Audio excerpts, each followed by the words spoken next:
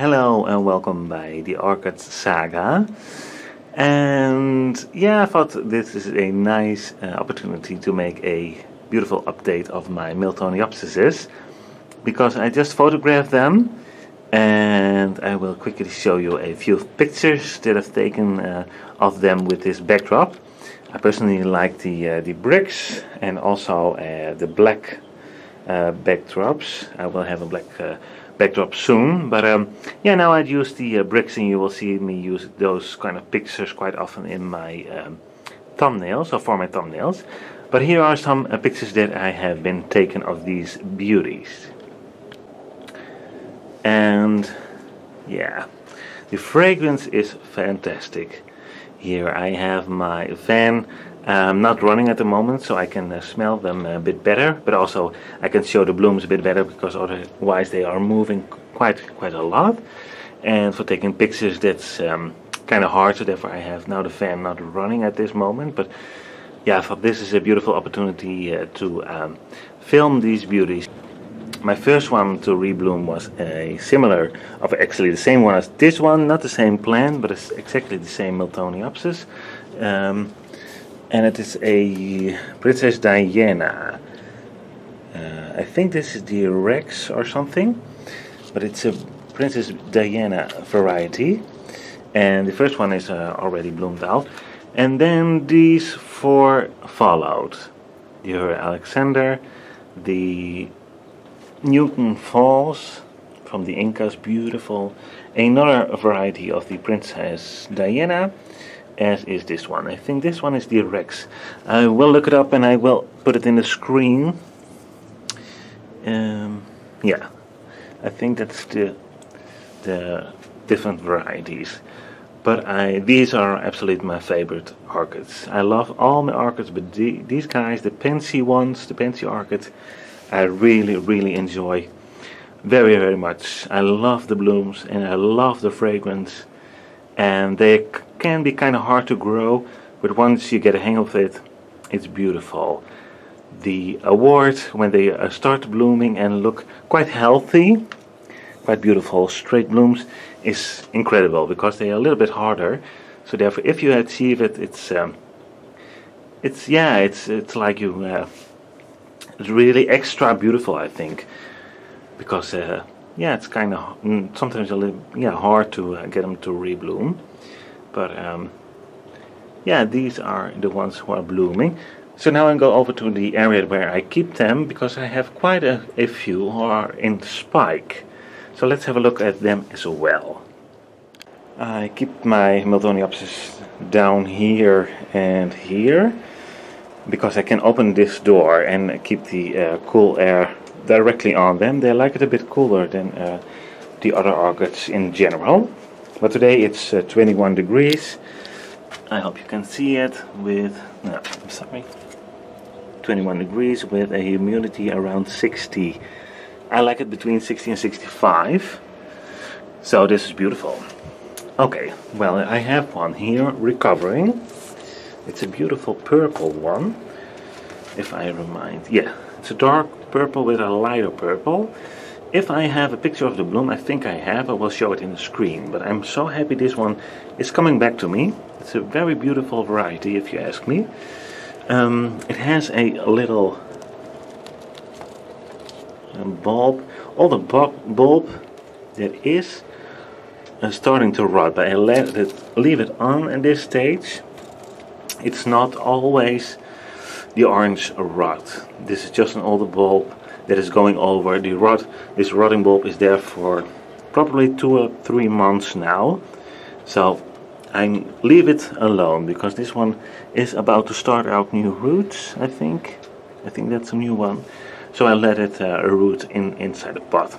This is a rescue one, but I think we are on the right track. We don't have that harmonica shaped leaf on this one. It's a beautiful, quite straight leaf. So I think we are on the right track, like I said. Then we have another one here, beautiful spike, another spike here on this bulb. This is the bulb that I grew in my care, and it looks beautiful. I'm so happy I think I found a way to really grow them, and it cost me quite some years.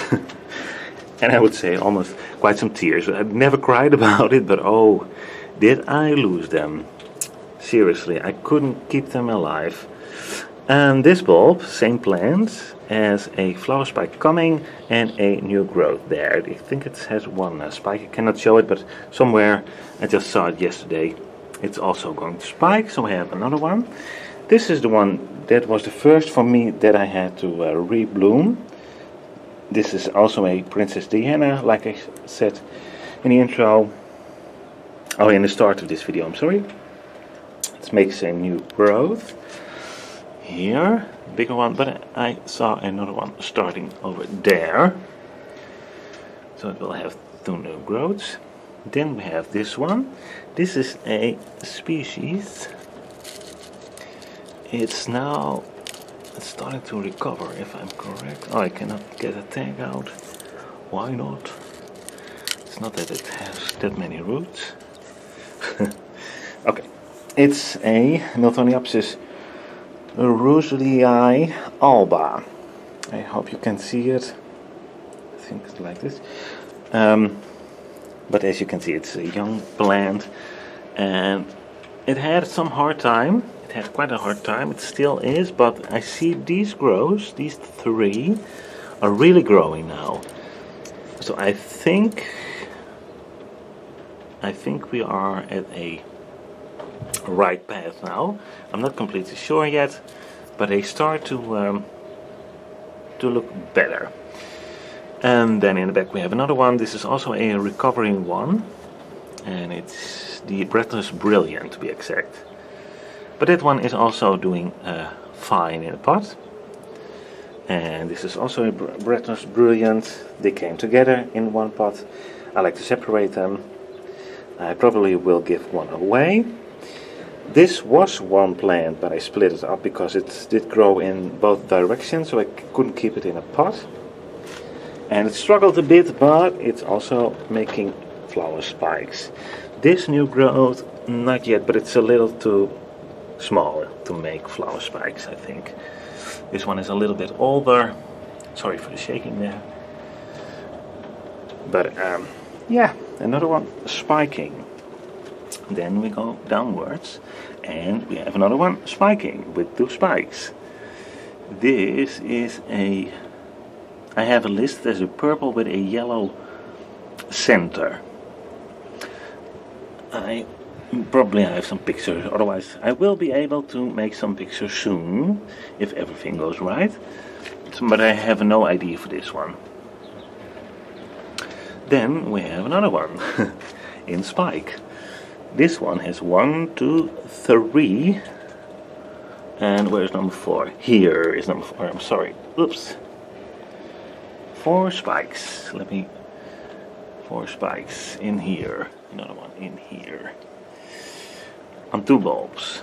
So each of these bulbs do have 2 spikes on them. I think this is the cream puff. I bought it as a no ID, but I'm not. So I'm not completely sure. But I think it's the cream puff. And soon I can show you the blooms.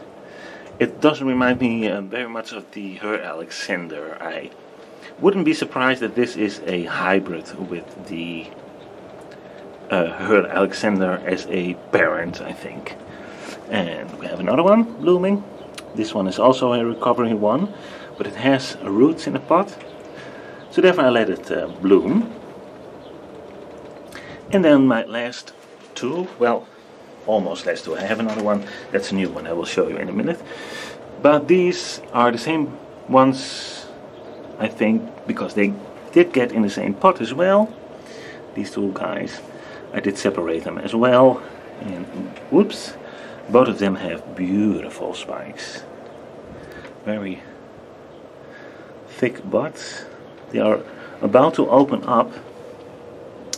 And obviously I can't wait to see. I have no idea which one these are. ID wise, so these are no IDs, but they are dark red if I remember correctly. So and this one is a new one. I didn't show it in the start of the video because I didn't grow these blooms, but I enjoy. Oh, these were not open yesterday, so these very fresh. Oh, look at that pattern. Beautiful, beautiful, beautiful, beautiful. Let me try to. This is absolutely stunning. This is probably my favorite one. I love it. I really, really love it. The dark red, purplish red. I think I can describe it with a bit of yellow, but beautiful. And that pattern on the bloom on the lip it's just a piece of art. Beautiful, beautiful, beautiful. This is absolutely a favorite. And these blooms are here a while, so they do fade, and this one is probably to go over quite soon, but still, I still like them very, very much. And this one has a spike here still, and we have a spike there in the back behind this one. So 4 spikes, if I'm correct. So we have a few blooms to come. I'm not repotting this yet. I just wait. It's a Miltoniopsis, and it's very picky about the right time. So as soon as it starts to make new growths, and I must say, yesterday I checked this one, because I check my orchids 100 times a day, because I like them so much. Oh, where are you? Where are you? Where are you? Yes, there. I hope you can see above my thumb. There's a new growth coming. Not making new roots, obviously, but soon. So that means that we can soon do a repot, a transitioning a Miltoniopsis into self-watering. I will film the process. I think it's kind of interesting how to get your Miltoniopsisses to grow in a self-watering setup and get them to respike and rebloom again. So that will be here on my channel soon, I think. Yeah, but this is the spot. They do get daylight, obviously. I have some lamps hanging as well, but they do get some daylight here. Not strong light, but yeah, let's say a little, yeah, around Phalaenopsis light, I think. My Phalaenopsis actually do get a little bit more light, but in general speaking, this would be suited for phals as well, I think. Well, at least that's how they... most of the times I hear that kind of description about the light levels for these guys. I must admit, I had them in home. They didn't rebloom, and I think they did get a bit too less of light. They needed more light. In my opinion, they need more than most of the people describe. I like these color leaves, the silvery green. These do not need more light. I think I really am at the right point light-wise for these guys. Seeing the color as is for those guys. Well, actually for all of them. I don't have ones that are very dark anymore. I have some other leaves. As you can see, they were a little bit darker. Didn't rebloom. Also hadn't much roots in the pot, but yeah, they kind of like the light, but not absolutely no direct sunlight, at least in my opinion. Maybe they can take a little bit, but I don't risk it. I just give them as bright light as I can without direct sunlight. Also with growing lights, they do not need to be too strong, otherwise you will end up having burns on your leaves. But yeah, just a little update. Soon I will do a how I take care of my Miltoniopsisses video. I will talk about the feed and the light levels, but I'm going to change the setup because of that new room I will get. Let me turn around this. Talk about it in last video. But this behind this door is a room, and I will turn it into a orchid room as well. So actually I extend my green room. There I need growing lights, and I think the Miltoniopsis is very suited to grow on the lights, because they receive quite quickly a bit too much light. And now I could keep up with the temperatures in my greenhouse, but if the sun shines on this, it starts in the morning around 11 and goes all the way to the greenhouse until about 6, yeah, 6 in the evening, I think. A lot of sunlight means quite some high temperatures. And as you all may know, these guys do not like that high temperatures. I think you can go up towards around 30 Celsius. I don't know the Fahrenheit, I'm sorry, but 30 degrees Celsius. But they absolutely no warmer than that, I think. And I must admit, I have them now growing in self-watering setup. When I had them in speculum moss and bark, they couldn't handle more higher temperatures around 25, 26, I think. I didn't grow them well back then, but I think they can get away with a little bit higher temperatures, because they are growing basically in water now, so they can keep up hydrating themselves, because in those warmer temperatures they will lose quite a lot of moisture through the leaves, and you need to find a way to keep them hydrated. And a self-watering setup, or a full water setup, growing them in completely water without any media, something like that is very suited for them, especially when it's warmer. If you have a climate which is warmer, a dry climate, I really would suggest try this out. I think there are quite a lot of videos out there to tell you how to start with a Miltoniopsis. I promise you, I will do my part in that area as well. I will come with some how I do care for them. I also, like I promised, I will do a repotting on that beautiful red one, so we can follow that one, and I can show you what I'm doing to get it to rebloom like these guys. And the fertilizer and everything. I will talk about everything during the coming months. So if you are interested in that, please let me know. And if you have already questions, things you would like to know more about the Miltoniopsis, please let me know, because I then can take those questions into my videos and answer them while I'm filming, and probably show some examples. So if you have any questions or you want to think about it, that's okay. You have a little while before I start to make the care video about these guys. But like I said, let me know, and I will probably answer your questions in that video. Yeah, I just like this shot. I cannot stop filming now. Seriously, guys, these are my absolute favorites. I'm sorry, because all my other orchids are around me. It isn't fair, I know. I love them all. This is beautiful as well, I know. And the Vanda, I know. But this, yes. I love them. And the fragrance, you guys, don't forget the fragrance.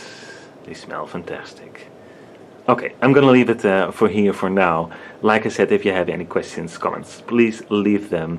And thank you for watching. If you're new here, please consider subscribing to my channel. I really try to work on very, I hope, useful videos about taking care of orchids. And like I said, I will come with a Miltonia updates. And yeah, once again, thank you for watching, and I hope to see you at one of my next videos. Bye bye.